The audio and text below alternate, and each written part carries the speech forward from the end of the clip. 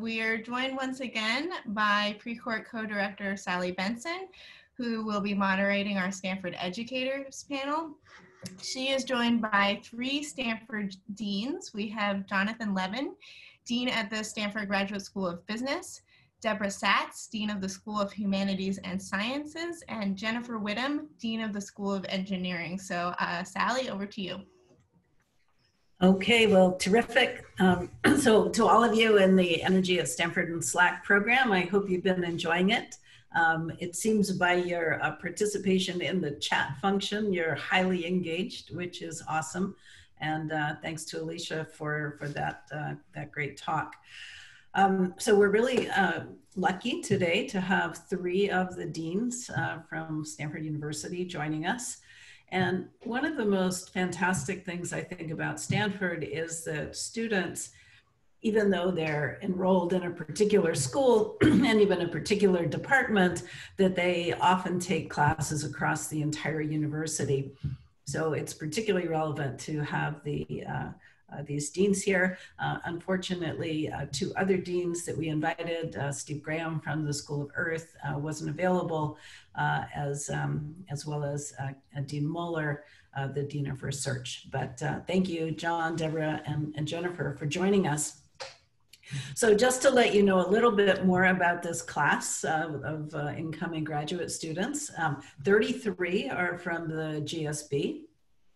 67 are from engineering, 17 are from H&S, and 8 from Earth, and we even have someone from the medical school. So very diverse cohort of students that we have this year. So, so to kick things off, what I would like to do is ask the first question, and really for all of you, what kind of energy-related teaching and research is taking place in your school, just so we can broaden the knowledge base for the students here. And maybe we'll start with John, if that's okay. Sure, thank you, Sally, and I really appreciate the chance to be here. It's great to see so many GSB students who are interested in energy and sustainability participating in this. And welcome all of you to Stanford. It's great to have everyone and get started with what's going to be quite an extraordinary year. So energy at the GSB.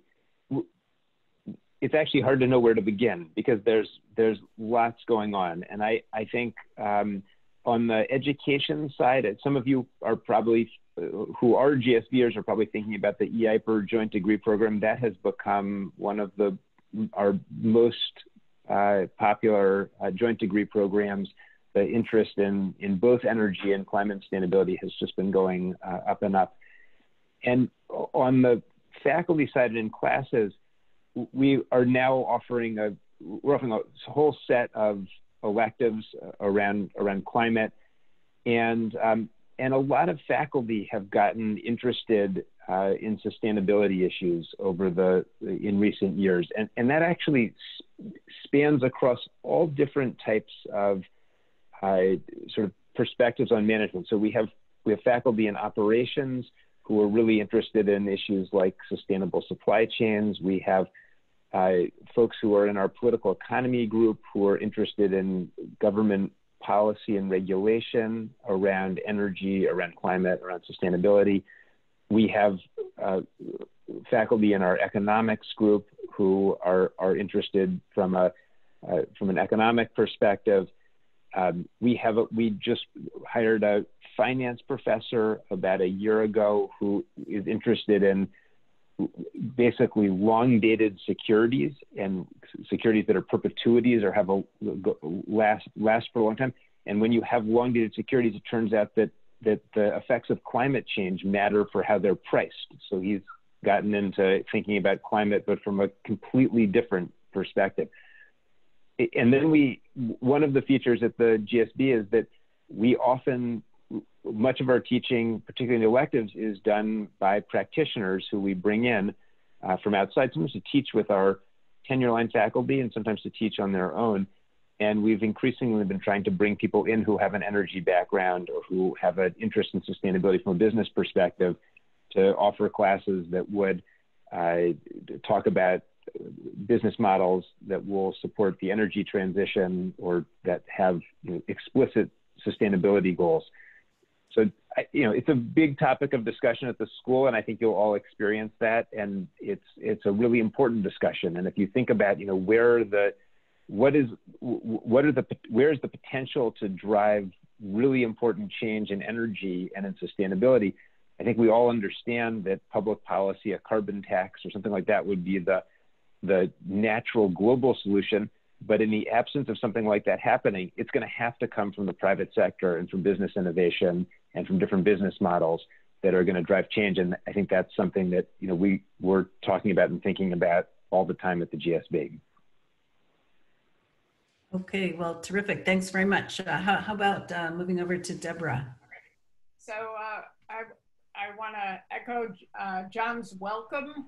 We're really glad and excited to welcome you to Stanford.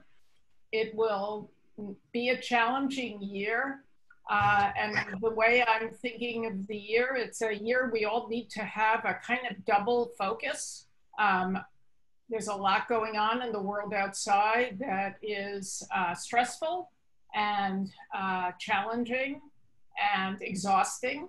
And we need to focus on riding the waves and making sure we all get the support we need. At the same time that we need to move forward with the very important teaching and research missions of the university and to really focus in. And that's going to be a challenge, but we are committed, I think as a school and a university, to making sure that the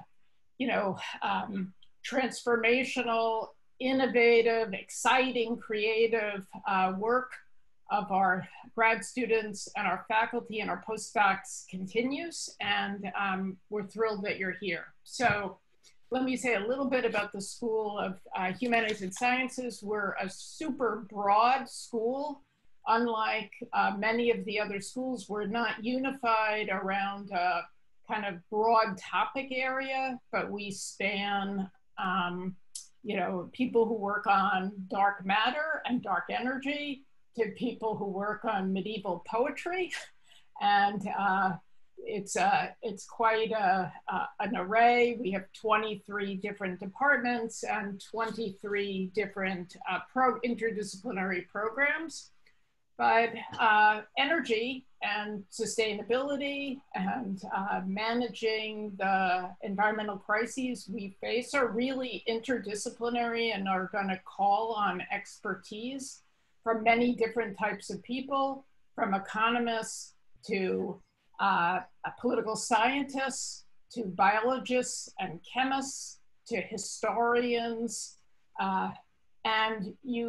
It's really not, I think of energy and the environment in general, as not the primary possession of any one area of knowledge, but we'll really need all of us working on this because there are a lot of reasons, some purely technological, some political, some ethical, that have made finding solutions so difficult. And so the school really, I can't say every department contributes equally to the study of energy or has it as central, but it really, it ranges from obviously people in our chemistry department working on catalysts and catalytic, agents that might, lower the cost of certain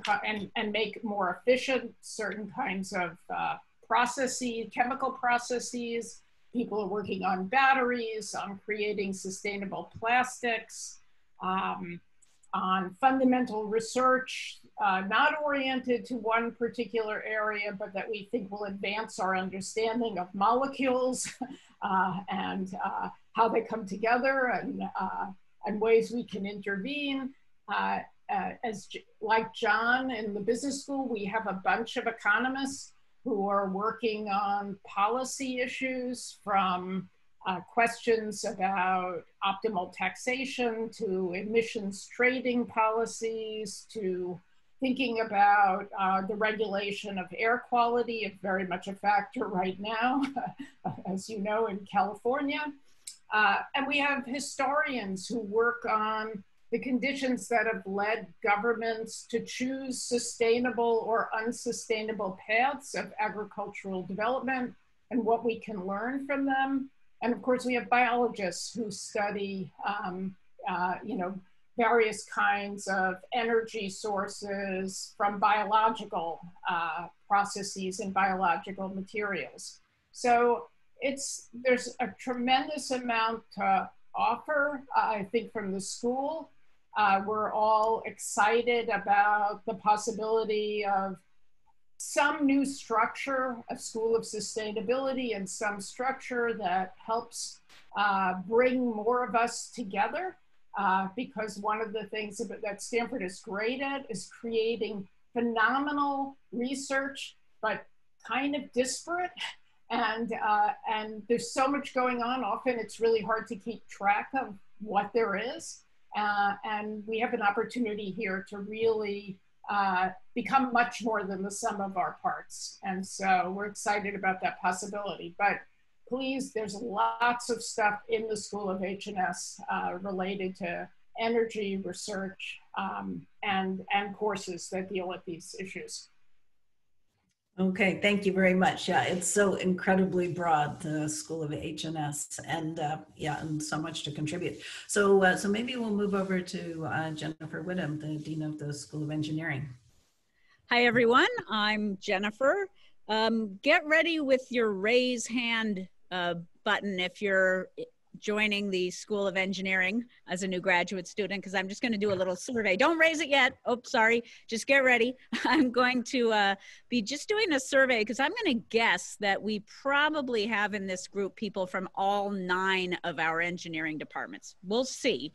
But so there's 60 some of you, as I understand, 60 something engineers in this cohort. So when I look at what goes on across the School of Engineering, we do have 9 departments, and I'm going to enumerate them in a moment. There's really 2 areas, I would say, maybe 3, that there's a tremendous amount of cross-cutting work and a tremendous number of faculty working in applications in those areas. And they probably won't surprise you. One of them is human health. And a full 1/3 of the faculty in the School of Engineering actually have joint projects with people in the medical school. And the other area that's just really prevalent and becoming more so every year is the area of energy and sustainability. And I think close to 1/3 of our faculty are actually also working in some aspect of energy.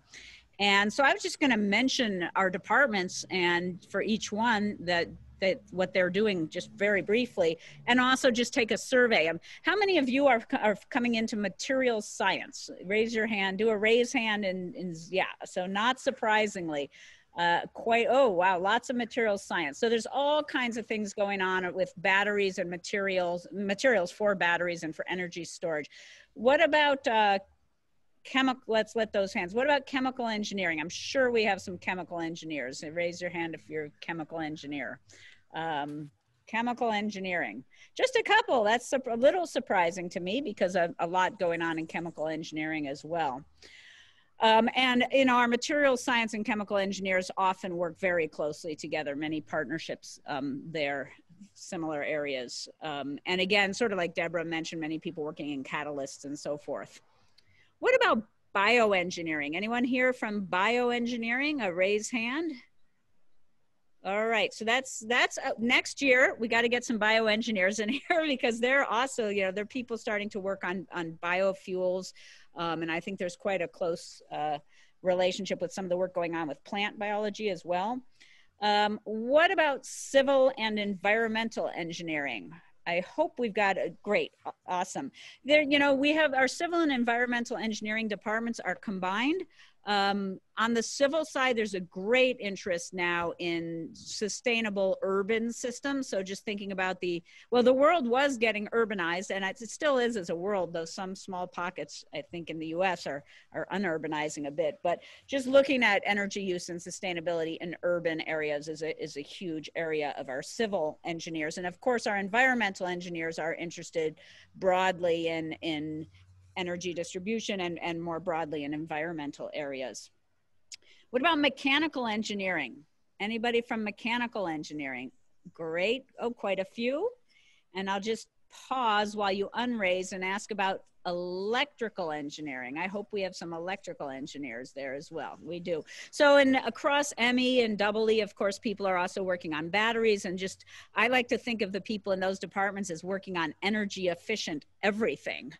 So good group there. All right, I am very hopeful that we've got some people from management science and engineering. Anybody from management science and engineering? There we've got a lot of work now on energy policy, on optimization. Our management science and engineering department really does go broadly from policy areas all the way over to hardcore operations research and all of those relevant to energy. Computer scientists, we all know software is super important in all kinds of aspects of energy. How many computer scientists do we have here? Just one. So that's an area for growth next year as well. And then the last one I'm going to ask about is aeronautics and astronautics. Do we have anybody from Aero-Astro? Because there's good, that's great, because there's some really interesting work now going on in energy efficient spacecraft. And even it's like fleets of microsatellites that is, I think is truly fascinating. So sorry to do the inventory there, but we are a school that's small enough that we can do an inventory of our departments. And again, with the theme being, we've got people across all 9 of our departments working in the energy area. And of course, they're also working together, collaborating with each other. I'm sure you've heard over and over how collaborative Stanford is, and we really are. That's very low barriers to collaboration. And we have it within the school and across the entire university. So welcome to Stanford Engineering. Well, terrific. Thank you all very much. That's a great overview. So moving on to the next topic, that addressing challenges in global energy access and climate solutions requires an interdisciplinary approach and systems thinking. So the question is for you, how do you think about this, and what opportunities are provided in your school for developing these perspectives and skills? And maybe we'll go in reverse order. Maybe Jennifer, we'll start with you. Well, I guess I just pick up where I left off, which is that, you know, this is absolutely a global challenge and a challenge that touches every part of the university. And so interdisciplinary is key. We've been moving in the School of Engineering towards what we call catalyst grants, where we have groups of faculty across many broad areas coming together, and we seed those groups with fairly significant funding to get started on projects that would be very hard to start at that scale. And we have also partnered with the Precord Institute in doing this type of thing as well. And I think we'll see more and more of that. There's more of an appetite. So I do think one of the issues with a global challenge of this scale is that sometimes in the university setting, it is hard to launch a group that's of the scale that you need to really get going and prove that you're going to make progress. It can't just be a bunch of small individuals with their small or medium-sized grants. And so on the research side, we're very interested in assembling those groups and working across the university to do that. Okay, terrific. Okay, thank you. Deborah. So I'm just going to, I think, basically echo what Jennifer just said. The barriers to interdisciplinary collaboration here are as low as I've ever seen. The problems around energy and sustainability are not problems whose solution can rest with any one discipline. As I said, it's not just the technical set of questions we face, but bunch of policy questions. There's some ethical aspects to what's fair. There are, many dimensions to the challenges we face around energy and climate. A couple of the initiatives coming out of the long-range planning of the university, I think, have also an opportunity to contribute. So I think of, again, the sustainability school is still a work in construction, in theoretical construction, but it will be a way to knit these different groups and faculty across all of Stanford's 7 schools together in an exciting way. One thing that's a university priority that's housed in the School of Humanities and Sciences is the Stanford Impact Labs that seeks to bring social scientists together with data scientists, together potentially with scientists, with natural scientists, in partnership with NGOs, communities, state governments, city governments around knotty problems. And climate is definitely one of the problems that that group, it'll be open to grants of teams applying. And so far we've had teams from all over the university being chosen. And there's a lot of interest in the space of environmental problems. So I think some of where the university is going around catalyzing, to go back to catalysts, research and figuring out ways to increase the power of the research we do and bring it to the public really fit with the, the interdisciplinary nature of a lot of the social problems we're grappling with today. Okay, thank you. So John, how about you? Well, I would second everything that Deborah and Jennifer just said about interdisciplinary research, and also just add that when we think about a problem like energy transition leading to a lower carbon world, I think we all understand that there's technical aspects to that problem. There's going to need to be a lot of technological breakthroughs in areas like batteries and clean energy. Otherwise, just can't happen. It's a political problem because there almost surely has to be some spur from regulation. It's a business problem, and it's a leadership problem. So all of those things have to come together if we're going to have a dramatic change in energy and climate over the 21st century. And Stanford has all of those things. They're all here on campus, expertise in every one of those things. And I think one of the challenges for students is just finding them. And Jennifer and Deborah alluded to this, is just how do you connect with all of that expertise across the campus, and how do you connect with students who are in all of those areas?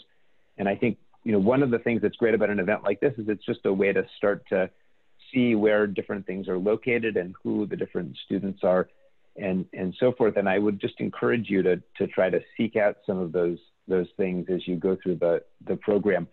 Yesterday, we ran a summer entrepreneurship program for our MBA students who were between year 1 and year 2 over the summer. And yesterday I was at the final presentations. And one of the things that really struck me in seeing the student presentations was how many of the GSB students who had an idea and were pushing it forward over the summer had found someone or a group of people to work with from other Stanford schools.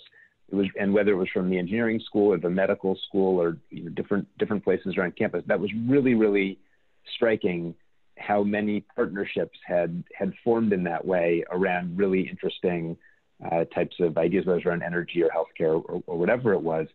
I think that's going to be a little harder this year, frankly, because we won't have the chance for serendipitous meetings on campus. So it's going to take a little more proactive effort to get out there to figure out ways to have those connections. But that is an amazing opportunity about being at Stanford.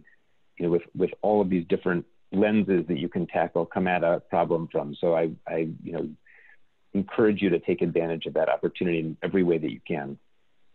Yeah, so John, just to follow up, is that the Ignite program that you're talking about? Oh, well, I can mention that. Actually, this was a different program that we just set up that we just set up as an experiment during COVID, which was the Bosa Chan Innovation Internship Program, which was a program for GSB students to get funded to build that entrepreneurial project for the summer. But we do, for students outside the GSB, we run a program called Ignite, which we ran virtually this summer and we'll run again during the year.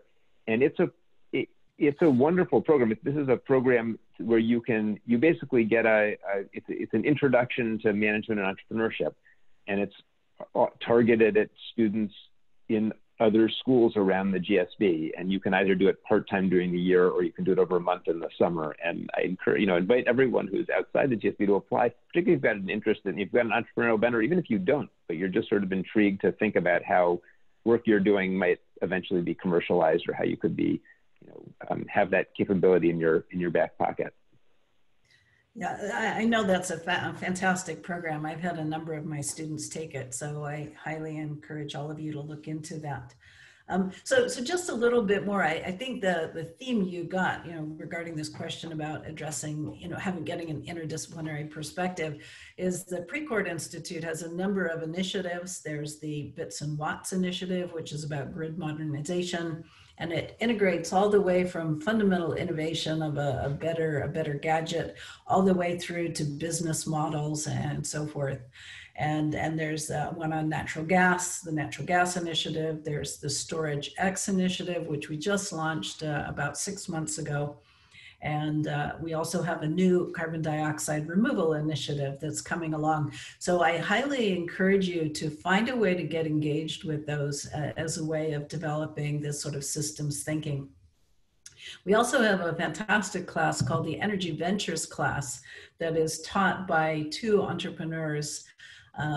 It's Joel Moxley and Dave Danielson, and typically about a third of the students are from the business school, a quarter maybe from the law school, and then the other half from engineering and humanities and science and so forth. So seek out those opportunities, because I think it's really by experience that you'll learn those things.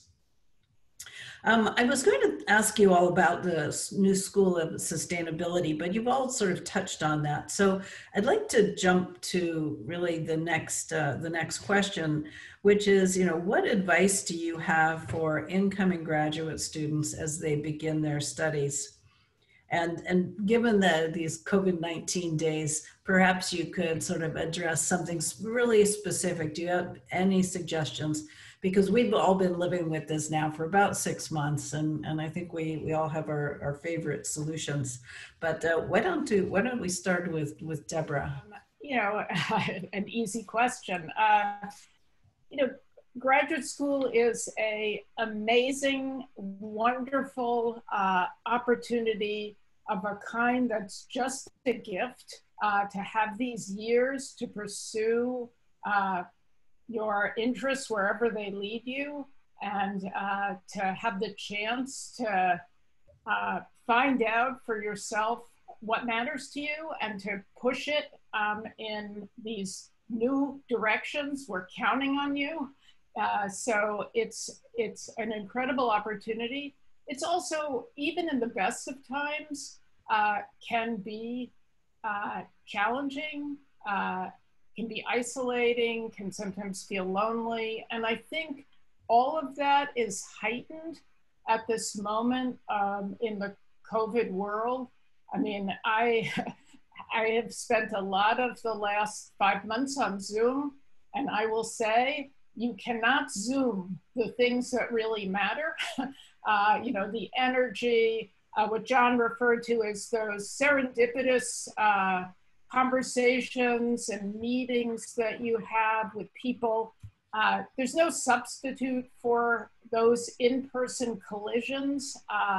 So we're in a maybe third best world, but I would urge you to find ways to, in this time, be connected, reach out, take advantage of resources, take advantage of the people, go, to Zoom meetings or classes and really try to create community, find out, so one thing we have gotten better on the internet of, it's easier to survey all the different options that are going on, and take care of yourselves, because this is just a really challenging time for all of us, and it's exhausting, and it's really, really important.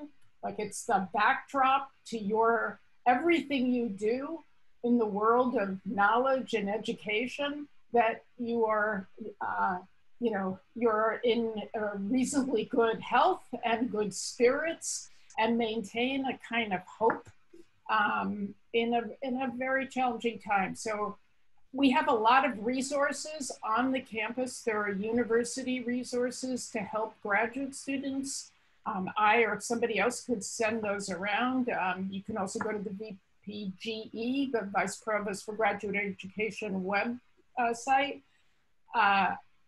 A lot of the departments, and I hope all of them, are stepping up and really trying to create community gatherings where people exchange not just ideas and research, but also remind themselves why it's valuable for us to be together. I think I remember talking about this sort of at the beginning of the crisis, and John, I remember you're saying, and I completely agree with this, that the crisis has focused us so much on what really matters, and what makes Stanford great is the people who are here and what they're able to do together by being here together. And we just have to find, as best we can in this hard time, ways to keep doing that.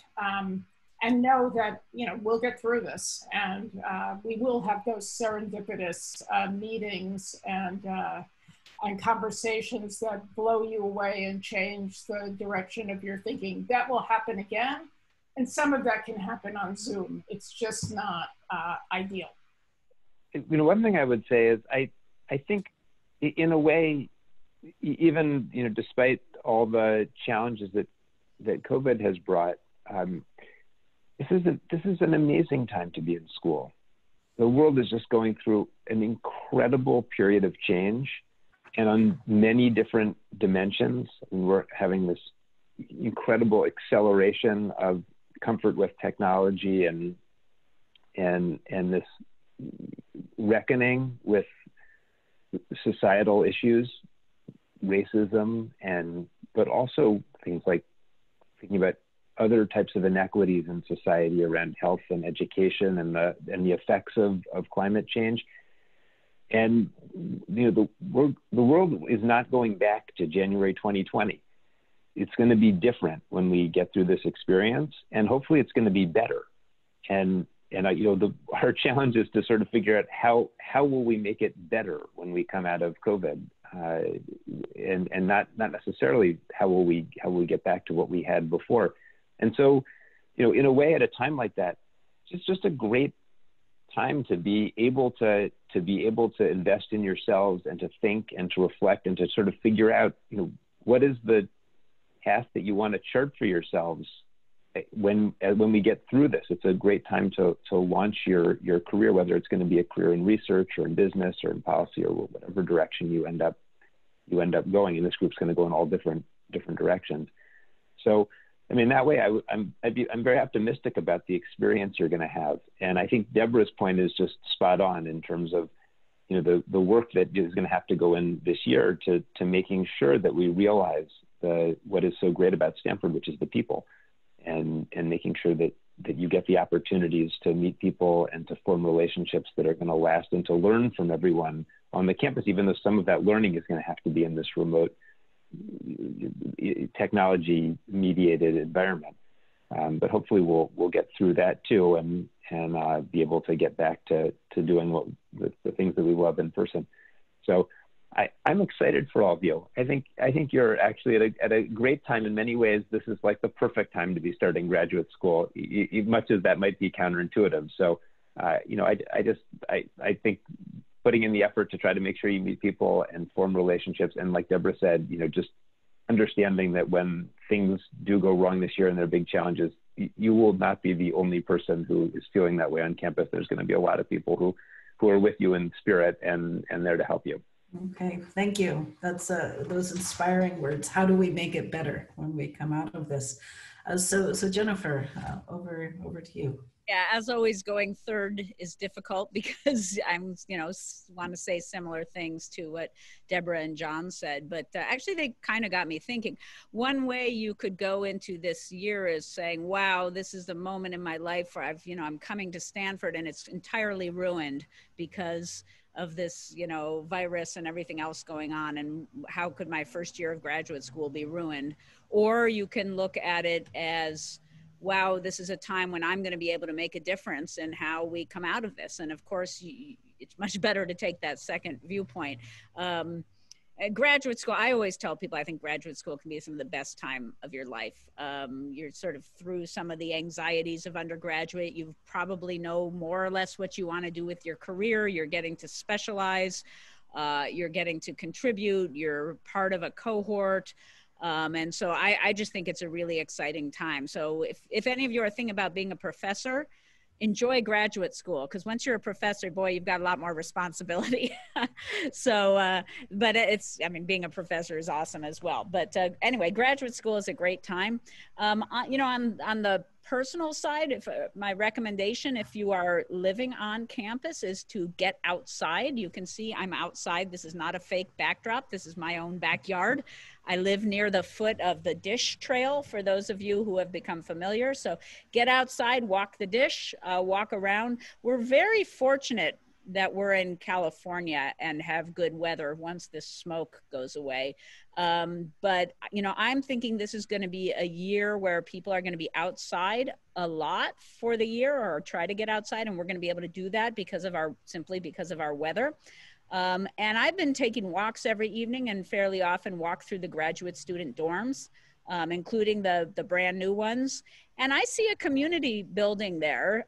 So put on your mask and go outside and meet other graduate students if you are living on campus. That's what I would do. And you'll meet some really interesting people. So I do think that even though we have a lot of restrictions, if you are here, you're in a setting where you can still meet people. If you're not local, I hope you're in a okay situation and you try, we're gonna have all kinds of opportunities for you to connect virtually. So again, take advantage of everything Stanford has to offer, even in this unusual time. Okay, well, thank you for that good advice. I'm going to put you all on the spot. This whole conversation has made me realize that it's a little bit more difficult to get to know people during these times, and we have to take every opportunity to try to do that. And of course, the three of you have very important leadership positions at the university, but you're also incredible academic scholars. And I just wanted to ask each of you to spend, maybe 2-3 minutes just describing the kind of research that you do, the kind of questions that you're passionate about that have driven you to get to the point where you are. And we'll start with you, Jennifer. And apologies for springing this on you, but it's such a great chance for people to get to know you all. Yeah. So no, I'd be happy to talk about that briefly. I'll start by saying that I was a music major undergraduate. So I'm the only dean of engineering anywhere with a bachelor's degree in trumpet performance. I'm pretty sure about that. And that takes a lot of energy, but anyway, I did switch over to computer science. So I am a computer scientist. And my research area when I began my career was considered one of the most boring areas of computer science, database management. All we did then was build systems that handled large amounts of data, and how boring could that be? And at the time, the people who were interested in using large amounts of data were people like banks and enterprises. And boy, has that changed in my career. So it's been really exciting for me to watch my own research go from this sort of traditional area of, and again, I was more on the systems building, so building systems for non-traditional types of data, into something that is so important across every area. It's been wonderful to watch that the need for data systems, data analysis tools, data visualization tools, which is my area, to all of those areas to blossom. So that's where I've come from, and obviously data is huge to making advances in energy, all aspects really. Okay, thank you. So Deborah, how about you? Okay, maybe I'm the furthest out here. I'm a philosopher. I'm a political philosopher. Lots of people don't really understand even what philosophers do, but actually philosophers are, we're all nascent philosophers. And what political philosophy does is it responds to current problems and crises and confusions in the culture, things that are in contention that we're not sure of, and it tries to clarify what the values and concepts are, how they're related to each other, why they matter, as a way of trying to resolve and see whether there's a resolution for some conflicts that people are trying to deal with, conflicts between very abstract concepts like equality and liberty. You often hear that they can't be reconciled. This is, large literature trying to explore the space for reconciliation. My own work has really been focused on issues about equality. I wrote, I think, my first book, which really looked at the reasons for thinking that equality as a generic or abstract or simply income-focused project was too narrow, and that there were real differences between when and where equality matters, so that equality, for example, in life expectancy or in access to opportunities is quite different than the fact that we're all unequal in height. And so, and people respond quite differently to different kinds of equality. And I tried to come up with a kind of an analysis of why that might be so and what values might be driving that. Right now, I'm involved in a 5-year project that's being led by Angus Deaton, who's an economist at Princeton, Nobel Prize winner, which is working on something called the Deaton Report on Inequality in the 21st Century, and mostly economists, but I'm writing the normative chapter about where equality matters and why, and what are the different arguments, and how do you respond to people who think equality doesn't matter at all, what really matters is poverty, what are the kinds of arguments that you can give, and how does this relate to some of the directions that economic research should go in. And this is connected to climate, although I myself don't work on issues about climate, but clearly there are lots of considerations in the policy space, especially when we think globally about fairness in the distribution of costs and benefits in the context of climate change. Yeah, so Deborah, just a quick reminder that we actually did a project together. I work on carbon capture and storage, and there was an ethical issue. There are many ethical issues. Should we be pursuing carbon capture and storage? And you had two fantastic postdocs who we worked together, and that was a real treat. So thank you for that. So now John, what about you? What excites you? What was your academic path? So my background is as an economist, and in fact, I started at Stanford in the economics department and was there for 16 years before I moved to the business school. And within economics, I worked on a bunch of different things, but most of my research was in a field called industrial organization, which is about research and innovation, R&D, competition, regulation of different industries. I particularly focused on technology industries. And so actually my field has now become, since I have less time for research, has actually become incredibly interesting because people are rethinking with the rise of the large technology firms.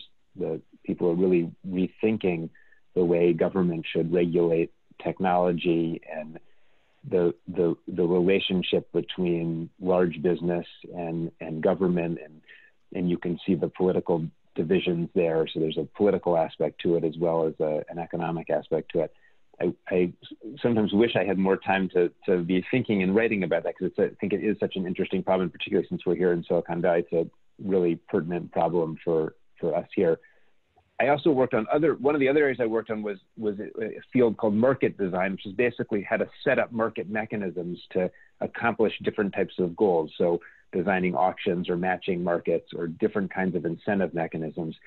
And in fact, the paper, I had an opportunity this last year to write a paper which proved to be timely, which is that I wrote a paper over Christmas about creating incentives for vaccine development based on some work that I had done probably 13 or 14 years ago to set up a program to accelerate the introduction of pneumococcal vaccine in the developing world. It's a project I did with an economist at Harvard named Michael Kramer. And we wrote a paper over Christmas about a retrospective on that program, how we'd set it up and how it had worked. And then, of course, not anticipating that vaccines would be on everyone's mind come March. And so that proved to be the model we had set up, called an advanced market commitment, proved to be something that people have been thinking a lot about now in the context of COVID. So Michael's been doing a lot of advising of different groups, including the WHO and the European Union and the White House and so forth. So it's nice to feel by one degree of separation that research is still relevant in the world.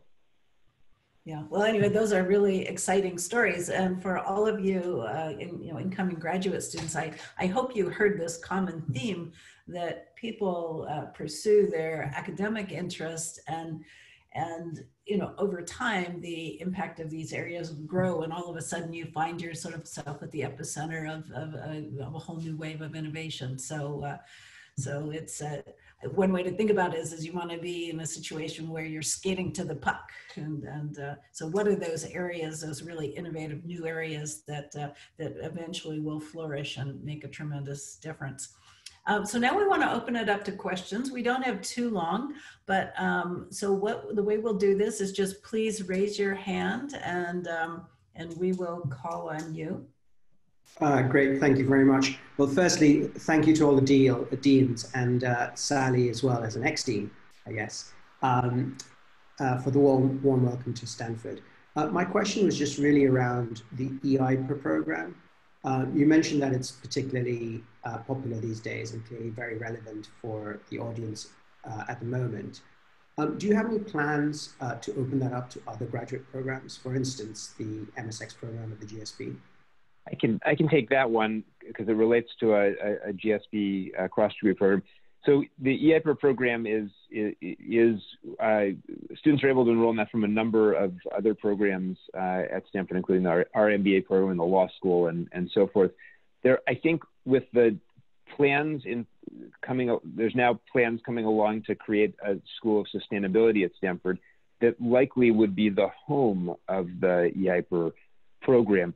And I think there has been some discussion, at least in some of the things I've been in, about what would be the natural evolution of that program. Could it expand? It's been very successful. Would there be more opportunities as Stanford has a bigger footprint in sustainability? So I think that's, there will be some discussion over the coming year about what, can that program be expanded? It's been a wonderful and successful program already. And so there's probably more opportunities. I don't know that I'm not aware of any specific plan at the moment to expand it, but it's certainly in the air as something that people will want to think about with the new school. It'd be fantastic if we could, clearly, but that's very exciting that there's a new school of sustainability as well. It's a fantastic development. You've answered the question. We're in the middle of Silicon Valley. So not only is the campus itself a incredible opportunity to be there, but how can students take advantage of the place that they're in? Now, I know it's a little bit hard right now with COVID-19, but if we roll that back and we imagine that this is past, how can that enrich the graduate student experience? And that I'll open up that to all of you, and whoever wants to go first, just go first.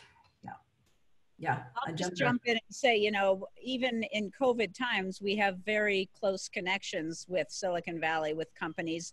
A lot of companies, some of them sponsor our research. A lot of them have our graduates working there or leading the companies. The people at companies are very interested in giving seminars and meeting students, hiring them for internships. So there is a very close collaboration. And in some ways, some of our seminars and people's interest in speaking at them and the participation in them has increased quite a bit. So one positive effect of COVID is everybody's at home, they're not traveling. And so we've seen increased participation. So there's going to be a lot of events that cross your email, a lot of them. And I just say, pay attention to those events, pick ones that interest you, go to them. Sometimes, if there's questions or opportunities to meet speakers, just take advantage of everything that we offer, because even in this current mode, there are going to be a lot of opportunities, I would say, to make connections, hear from, meet people in Silicon Valley. No. Well, I'll just highlight one of the programs the Precourt Institute offers. It's the Tomcat Center organizes the opportunity to work in energy startups in Silicon Valley, and there's summertime appointments, and they're really, really interesting. You are, typically in a very tiny company that's in this very early stage of trying to get off the ground, and they're very exciting because you kind of do everything. You're, incredibly important part of the team. So I encourage you to take a look at that. We also have a fantastic internship. It's now going to be called the Schultz Energy Fellows Program, where we place people with local government. So we place people in Palo Alto, Sacramento, San Francisco, and you work directly with leaders of these government organizations and really understand what public service is like in terms of a career. So do we have any more questions? Oh, is it okay if I ask a question? Of course. This is really, I think, for Dean Satz, but anyone's welcome to opine. I just wondered if you had any thoughts on sort of where we are with our current political moment and partisanship, and kind of how that all relates to climate and energy as a political philosopher. Ask me after in November. We'll see. Fair enough. I think it's a challenging moment, and I will say that one of the things H&S is doing that I'm very excited about, and you should all. It's, I think, now posted on the H&S webpage, and we'll be pushing it out to the community. Under the leadership of our new Senior Associate Dean in the Social Sciences, Ron Abramitsky, we're running a fall weekly series on problems in democracy that'll look at everything from healthcare to climate to racial injustice to inequality, and it will showcase faculty in the university. I think we have 39 faculty lined up from the law school, the business school, the engineering school, H&S. It's really fantastic. And part of what we're trying to do is, again, evidence-based analysis, trying to also understand why, in the light of evidence, sometimes people disagree. To what extent those disagreements are about uncertainty about the evidence, to what extent it's about different values and ranking different values differently so people will make different trade-offs, to what extent it's involved in uncertainty. So it'll be offered as a one-unit course for undergrads, but it will be open to everybody with a Stanford ID. And I think this would be, a great moment to sample lots of phenomenal research that's going on in the university around everything from voting to political polarization to racial justice, and hopefully spark a lot of really good conversations.